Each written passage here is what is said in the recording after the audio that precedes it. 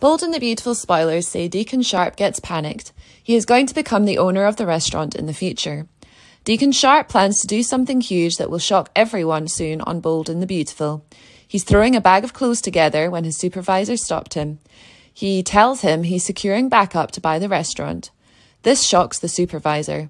Sheila Carter promises to give him a huge amount of cash if he helps him to get her out of town. If he owns the restaurant, this makes him a worthy suitor for Brooke. Brooke Logan is single after leaving her husband. She refuses to spar with Taylor for Ridge. This makes him financially independent. He can ask Brooke to get back together without hesitation. This move could make him rich, but he couldn't be at the same level as Brooke.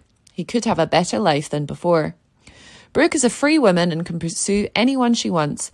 She has a talk with Deacon about work after dinner. The conversation between the two continues next week. He says goodbye to his roommates. He has been living with Sheila for months, but still has a soft corner for Brooke. Sheila loves Deacon. They have chemistry between the sheets, on the table and on the couch. In fact, Deacon hid from his daughter and others about Sheila's survival. It seems like he finds it hard to say goodbye to the demented woman. Now Deacon has enough money to buy a restaurant. He left his supervisor shocked by his intentions. Will he be the owner of the restaurant? Will his dream come true? It seems the devious woman has gotten under his skin more than he realised. Will he see Sheila again? He might get panicked about not seeing Sheila again. Spoilers hint that Deacon will soon be the owner of Il Giardino.